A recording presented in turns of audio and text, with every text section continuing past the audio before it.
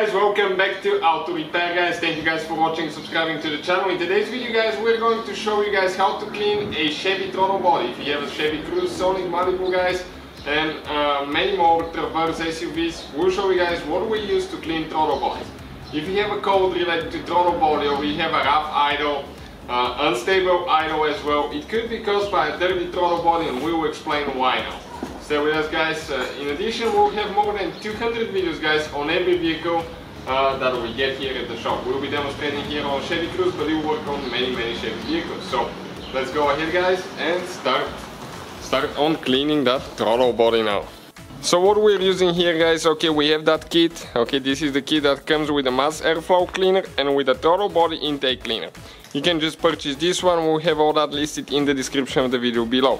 Now, if you guys have rough idle, okay, it could be caused by a dirty throttle body, and we will explain why. Because it can have a carbon buildup here and other deposits that will prevent the throttle body from opening, okay, and closing correctly.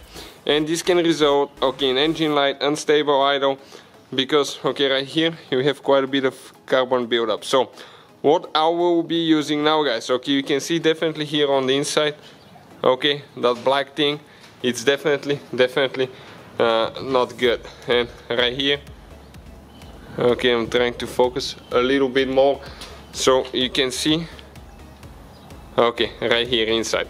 So now what I'll do, okay, I'm going to get that spray now, okay, the throttle body cleaner, and okay, we're going to spray a little bit on the inside. Going to get a towel, okay, and check out now, okay, how it's going to come off now. It's going to clean, okay, super nice and easy. And you can check that black thing, okay, that's from the throttle body. So you need to soak it a little bit and you need to clean all that.